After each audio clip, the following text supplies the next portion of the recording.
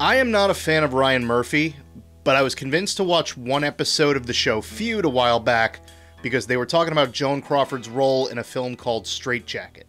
And promoting the movie was John Waters, playing the part of Hollywood producer William Castle. I'm William Castle, the director of the picture you're about to see. Be warned, Straight Jacket contains the most realistic portrayal of axe murders in motion picture history. And the next day, my Facebook feed was flooded with articles and posts that all asked the same thing. Who the hell is William Castle? If you want it short, here's how I would describe him. He was probably the craziest person Hollywood has ever employed. This, of course, is London, and I am William Castle. Oh, it's good to see you again, my homicidal friends. Castle is responsible for a few horror favorites, a fair amount of bombs, and one surprising classic of the silver screen. But even with his pictures aside, the one thing that Castle is remembered for most is the spectacle he introduced to horror films in a way that hadn't really been seen before. And I feel sure that when you leave this theater, you too will believe in ghosts. No more dictation today.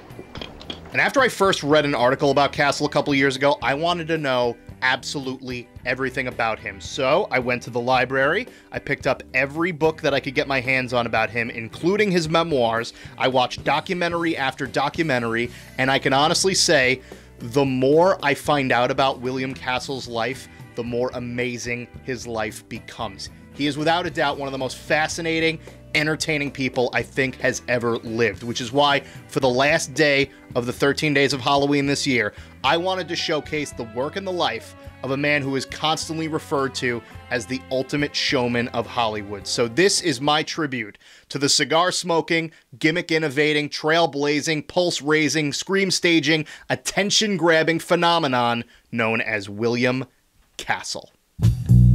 Welcome to my nightmare.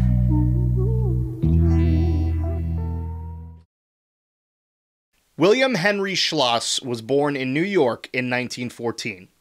He hated that name. He always thought it sounded like schlup or slush or something else that made his name sound worthless. So he found out that when you translate it to German, Schloss means castle, and that's where we get the name.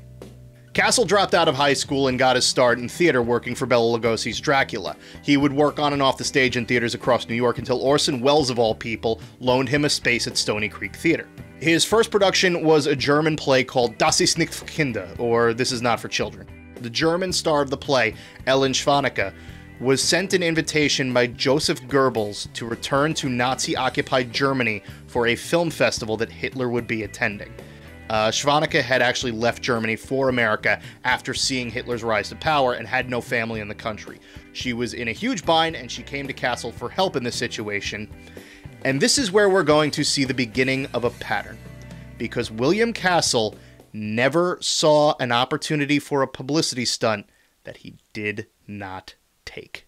Castle took it upon himself to send a cable to Hitler himself, saying that Schwanecke was declining the invitation, stating very clearly she would not return to Germany while he was still in power, and just as an extra punctuation, he added a PS on the bottom that stated, "She's working for me now."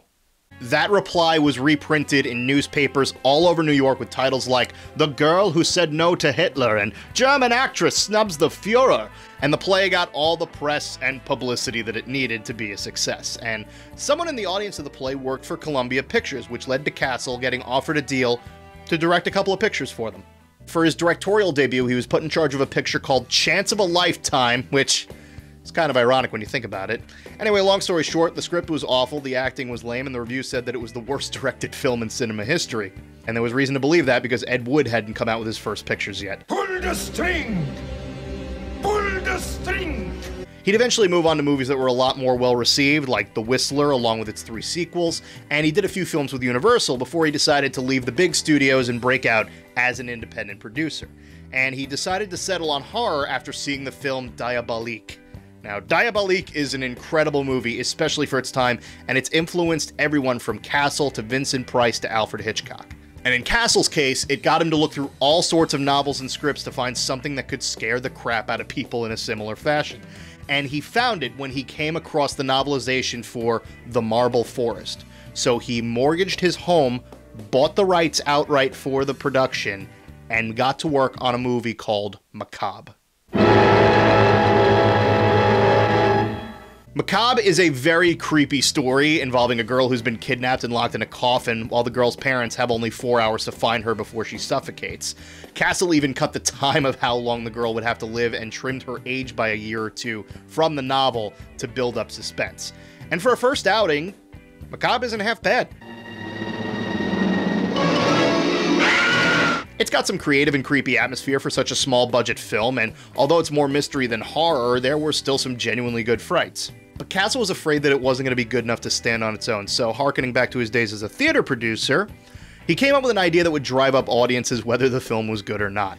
Lloyd's of London was a company that was notorious for claiming to insure anything, no matter how ridiculous, so Castle had them put up $1,000 for each person who bought a ticket for Macabre, and they would pay it if they died of fright from what they saw on screen. Every single member of the audience got a ticket that said that if I died, William Castle would say, "My bad," and give me $1,000.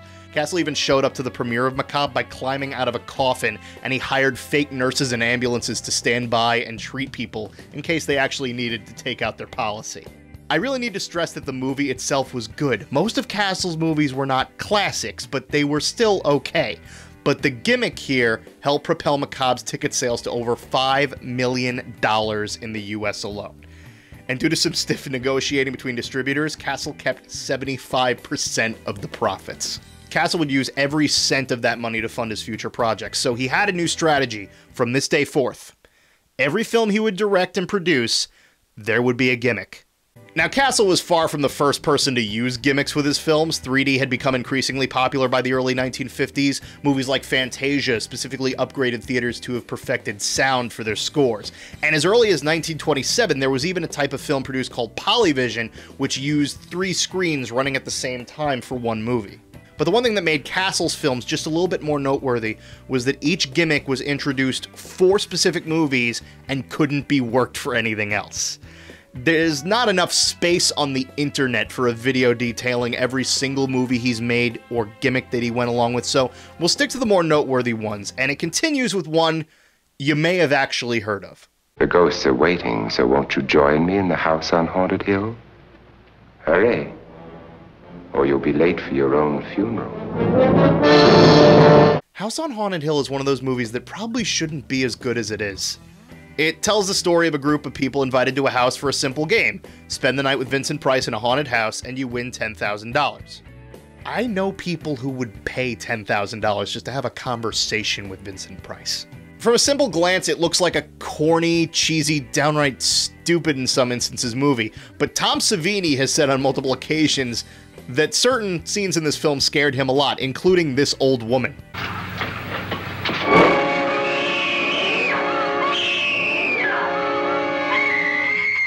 How is it possible that the special effects genius Tom Savini is frightened by an elderly woman on a skateboard? But there is one famous scene in the movie that's responsible for the next gimmick. She was supposed to stay down, but the bones came up. Some of them would have names. This gimmick was called Emergo. Theaters across the country would rig elaborate pulley systems over the audience so that when the skeleton emerges from a pit of acid, an actual skeleton would fly over the crowd, kind of like the Phantom of the Opera's chandelier. Only it's a cheesy prop skeleton. It never really went anywhere, and the most lasting effect of the skeleton was that the kids would try to knock it down with soda cups and popcorn bags. It's a pity you didn't know when you started your game of murder that I was playing too. But that's not to say that this would be the only success that he would have with Vincent Price. In that exact year.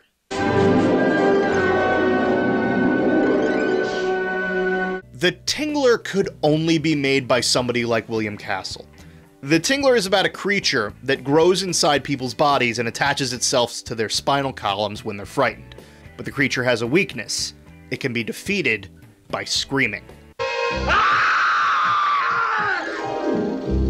This movie bleeds 1960s schlock horror.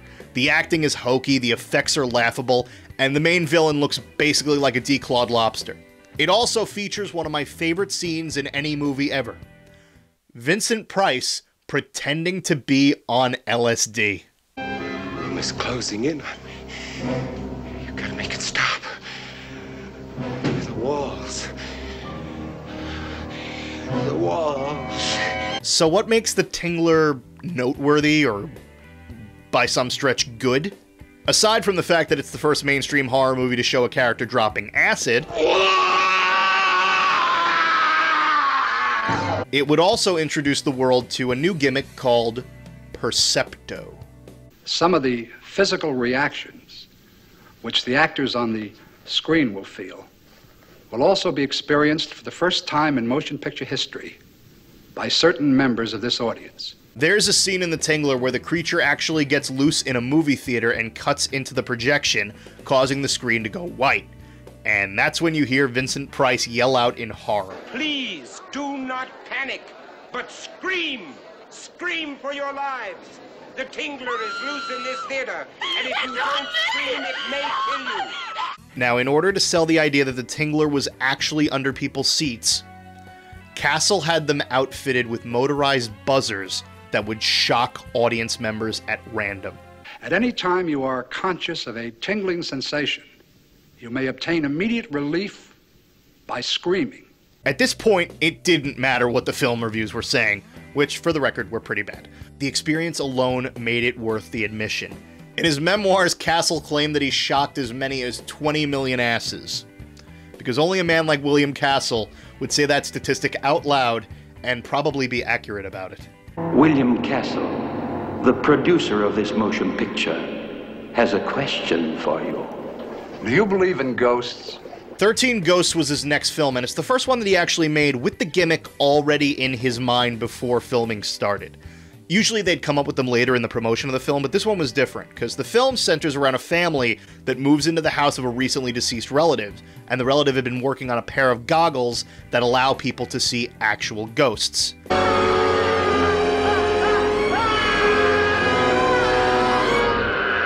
Now, as the title suggests, there are 13 ghosts in this, so some theaters gave out scorecards you could cross off which ghosts you've actually seen. Others decided to give out vomit bags in case people were too shocked into sickness, because at this point, the theaters themselves were trying to up the ante on Castle and outdo his gimmick. So Castle said, "Screw all of you, I give you Illusiono." You were given a special ghost viewer like this. And here's how it works. Would you please change the color of the screen? Thank you.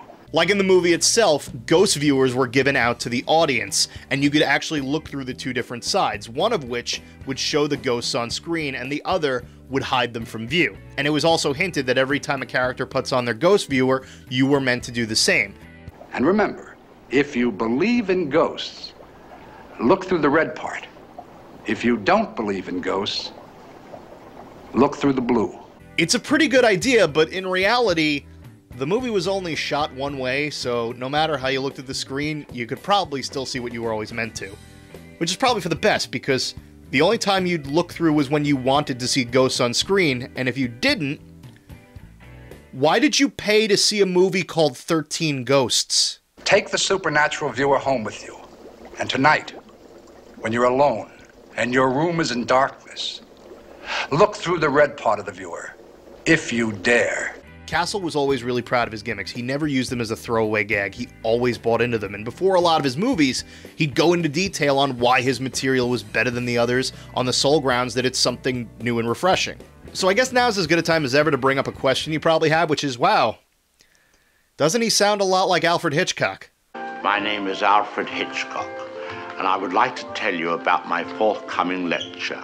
Depending on which critic you ask, you may hear that when it all comes together, Castle was nothing more than a poor man's Alfred Hitchcock. But if you look at their work side by side, I can totally see where they're coming from. They had similar styles, themes, even plot points in some movies.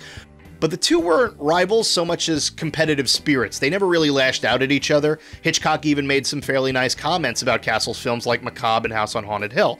And there are times in history where it was really hard to tell who was ripping off who. Hitchcock famously made his screenings of Psycho feel like high-end shock events by stating that nobody could enter the theater after it had already started, giving it sort of a theatrical presence. And while Castle never did anything like that, so to speak, he did pull off something pretty remarkable for Homicidal. The story of a lovable group of people who just happen to be homicidal. Homicidal is a pretty good slasher film centered around what the film constantly bills as the homicidal girl who terrorizes a small family in California. Homicidal is one of those movies that I think is overlooked a lot in the grand scheme of things because it was way too similar to a classic in the wrong ways, and it is very reminiscent of Psycho. It even throws in a twist at the end regarding the identity of the killer, but for the record, I think Homicidal's twist is much more entertaining and original than Psycho's was, and it involves a little bit more backtracking and analysis. But the film itself aside, it's probably known as Castle's greatest achievement for one simple thing: the fright break. When you go to see my picture Homicidal, you'll get one of these certificates. Then at the climax of Homicidal, there will be a fright break. I've heard of a few films doing something similar to this, where they'd warn you outright that something horrifying was coming. There was a gimmick in the 60s called the horror horn, which would flash red and have this audible, obnoxious drone to let you know something terrifying was about to happen, just in case you were to turn away. But Homicidal did something a little bit more personal and humiliating. The only picture ever to offer a money-back guarantee for those too frightened to see its shocking climax. Now, the crowd for the most part would remain seated, but there was an option for you to leave before the climax and get your money back. But in order to do that, you had to walk a line bathed in yellow light and sit in a section for a couple of minutes called the Coward's Corner. If you are too frightened to stay to see the rest of the picture, you can present this certificate at the Coward's Corner and get your full admission price refunded. A record would play on loop, screaming chicken at people in the corner, and fake nurses would take a blood pressure test to make sure that you weren't too weak to walk out of the door. Then, you would have to fill out a form that says clearly on the bottom, "I am a bona fide coward." We made yellow streaks and footprints going through the audience, and a loudspeaker saying, "These are yellow people. They're yellow." And they were frightened to go out to get their butt. And you did this in front of an audience that would make fun of you for doing it the entire time. So it shouldn't really be surprising that not a lot of people took him up on the offer. 1% of ticket sales were refunded. Then again, maybe it wasn't the gimmick of the Coward's Corner or the money-back guarantee. Maybe it was just the threat from Castle himself. Don't reveal the ending of Homicidal to your friends, or they will kill you. If they don't, I will. William Castle just told you if you spoil the ending of his movie, he will find you and kill you. And unlike Stephen King, who said something similar about The Mist, I believe that Castle will kill me from beyond the grave if I do. Do you think it's fair to tell the ending of a picture like this to your friend? No. Why not? Well, well, for one thing, if they're going to see it, it spoils it. And for another thing, let them pay their 70 cents and see it and find out for themselves. That trailer for Homicidal is amazing, and Castle himself is what sells it the best. He was constantly in a state of showmanship, and the trailers for his films are without a doubt one of my favorite aspects of his entire presentation. The ones where he would show up on screen and talk to the audience were definitely my favorite, and were often part of the movies themselves. They were almost like infomercials for the gimmick he was testing out, explaining the process and how some of them would work. Some of them wouldn't even include clips from the film itself. But the thing about these ads is you're not just glued to the screen because of the ideas that are presented, it's because in person, William Castle was delightful. Time to go downstairs now. Got a date to carve a corpse. He's so excited to show you what he's got in store every time he comes on screen. Smiling, chomping at that cigar, just camping it up like crazy. We have even a stranger tale to unfold. Ooh, blood. Seriously, after checking out these trailers, I kind of want to go to the movies just because it seems like I'd be doing a favor for a friend. Kind of like, well, I wasn't going to put on these silly glasses while I watched this movie about ghosts, but all right, Willie, anything for you.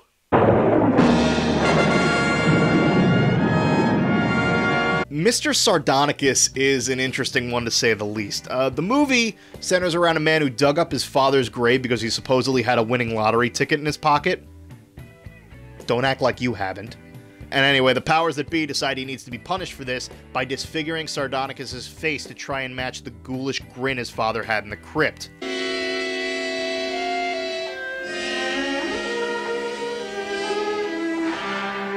God, look at that face. Apparently, the actor playing Sardonicus couldn't wear the makeup for more than an hour at a time, which is why he's always wearing a mask throughout the movie. But the face does make you feel something for Sardonicus, even as he commits horrible acts against his victims. Which you'll need to take into account because you decide how this movie ends. Really. You do. After you see the evil events that made Mr. Sardonicus what he was, you will decide what should be done to him. Castle's idea for Mr. Sardonicus was something called the punishment poll. He handed out giant cards to the audience with the purpose being that at the end of the film, just before the climax, you could decide whether or not Sardonicus would be shown mercy or if he would be punished on screen. And this may be my favorite gimmick in Castle's entire career because of the presentation.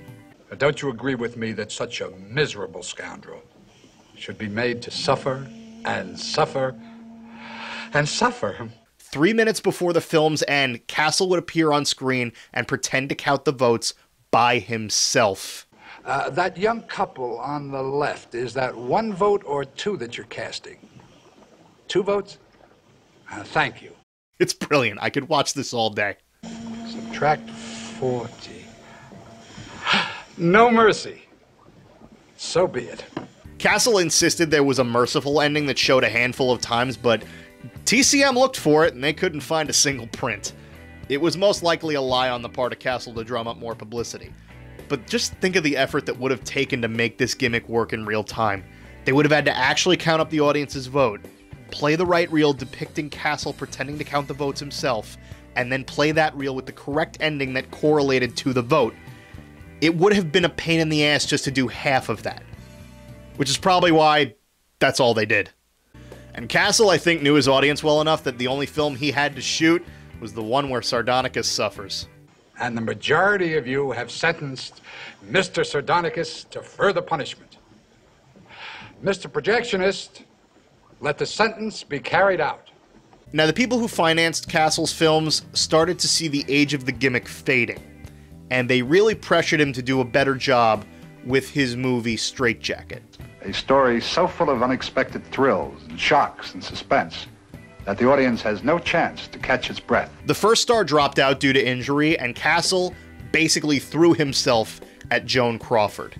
The author of the famed novel Psycho, the director of the widely acclaimed thriller Homicidal, the co-star of Whatever Happened to Baby Jane. Now, for all intents and purposes, Straight Jacket isn't a bad film. It's fairly tense, it's got a few iconic shots, but when you compare it to Joan Crawford's other movies, maybe not so much. And I know this is well known but barely worth mentioning, but Crawford was really great at playing a crazy person. It was an asylum, and it was hell. 20 years of pure hell. Now, the episode of Feud that was based on this does kind of highlight how irritated Crawford was eventually to be working for somebody like Castle. They fought a lot backstage. When her co-stars were starstruck during line readings, Crawford demanded that they be replaced. Crawford thought that Castle was incredibly unprofessional because he was notorious for doing things day of and not having rehearsals. And Castle's daughter was actually given a role, but she was so terrified of what Joan Crawford looked like holding an axe, she had to be replaced too. But probably the biggest point of argument between the two of them would be during screenings of the film itself. Crawford would go out and carry an axe like she does in the movie and go a little nuts for the crowd, but Castle would go above and beyond and actually have a bunch of plastic axes made up and hand them out to people in the audience. What the hell is this? You're sitting on our gimmicks. Well, do you want to hit, Joan, or don't you? I love that he had spent all this time working to not have a gimmick for this film, and at the end of it, he was just like, screw it, let me get some fake cardboard axes and pass them out. And I think it is important to note that not everybody was a fan of the gimmicks. Crawford wasn't in the minority here. Only a couple of his gimmicks were absolute hits, but some of them were on the borderline of bad taste. Like, remember that German play that was produced before we started working on it? Rumor has it that he paid a bunch of kids to vandalize the ticket booth of the theater with swastikas and graffiti in order to drum up some sympathy. And when it came to promoting films themselves, he sometimes favored the gimmicks over the actors who actually worked on them, which I would have to say was probably his biggest flaw. But then again, some people still needed to work, so Crawford actually came back to him for a small part in another film down the line. I don't have nearly enough time or energy in this lifetime or the next to talk about all of Castle's films and his gimmicks, so here's a quick look at some of the other notable films and the gimmicks that went along with them. For I Saw What You Did, Castle had the back rows of certain theaters transformed into shock sections. Specialized seatings that had kind of airplane buckles to keep people from being jolted out of their seats in fright. He wanted to do it for every seat in the theater, but the managers basically replied, screw you, we're not paying for that. Well, if you've got Zots, you'll get the point. For the film Zots, which is about a man with a magic coin who could do anything he wished, Castle had his fan club distribute replicas of the same coin from the film. In his memoirs, Castle said this was probably the biggest risk that he would take because his fans probably weren't going to follow his journey into comedy. I don't hate Zots because it's a departure from his regular style. I hate Zots because it's terrible. Now, 13 Frightened Girls was about the daughters of 13 worldwide diplomats living in a boarding house together. There's a plot about espionage and murder, and I don't know, it's honestly kind of confusing. But since the film was going to center around women from multiple countries, Castle promoted each country's star as the main character of the film. So the girl from China would be the top billed woman when it ran in China. The German girl would get the spotlight in the German theaters, and so on and so forth. He even had 13 separate opening narration shots made that were changed out depending on where the movie was played. This is probably the most forward thinking that he did in terms of knowing his audience. Desperately in need of somewhere to live or die? Then we have the very place for you. The only real gimmick for the film The Old Dark House was that it was released the day before Halloween to kind of drum up some holiday pay, but that's only because his original idea didn't work. He wanted to have 20 million keys made up, hand them out to everyone who came to see his movie, and one of those keys would fit into the front door of an actual suspected haunted house. He wanted to give away a haunted house as a gimmick. The only reason this didn't happen was because he didn't have the time before the movie was released to get it all put into action. Because there are a couple of logistical things you have to take into factors here, like, what if somebody lost the key and it was the only key that could open the house? At a certain point, even Castle became tired of the B-movie atmosphere. He wanted to direct something of real substance, real A material. And as a result of his efforts, the world was given Rosemary's Baby.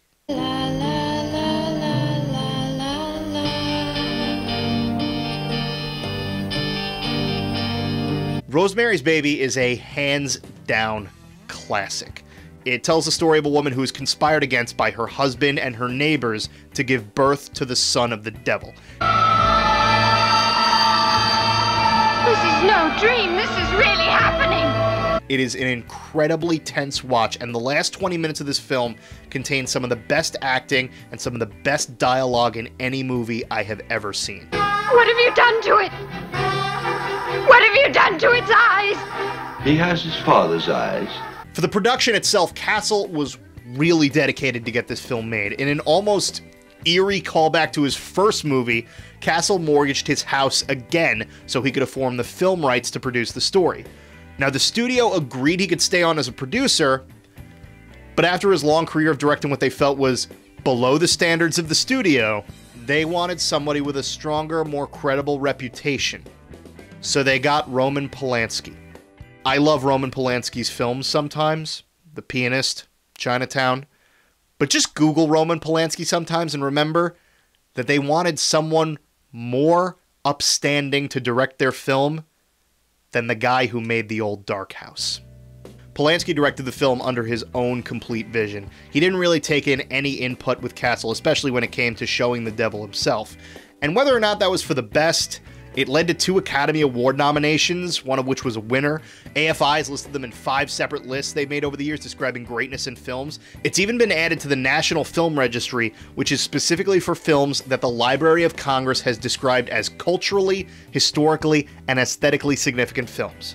And do you know how many of those are horror films? 22. And that includes Young Frankenstein and Abbott and Costello Meet Frankenstein. And you would think that after a hit like this, Castle would be on top of the world, but ask anybody who studies film. The thing about Rosemary's Baby is that many people believe that because of the subject matter, because of the controversy, the film and everyone who worked on it was cursed. The film's composer suffered an accident at a party and he died from his injuries. Roman Polanski's wife, Sharon Tate, was murdered by members of the Manson family. And Castle had his own share of misfortunes following the film's release.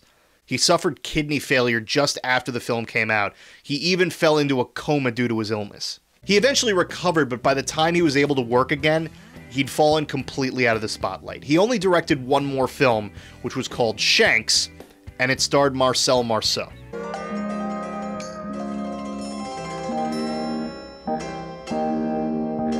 It's one of those examples where just because you can combine weird things doesn't mean you probably should.